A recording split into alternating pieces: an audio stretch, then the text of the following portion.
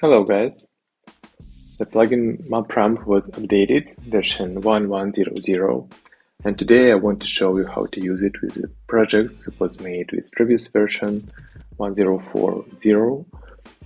Actually it's pretty simple. Open previous project and now you can see notification that you need to push the button update and after that save this project with a new version. Okay. Now we need to find this effect. Here is it.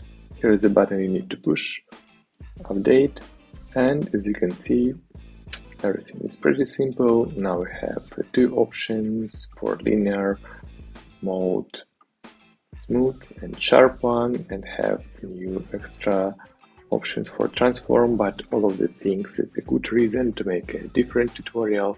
But now that's all I wanted to show you. Good luck. See you.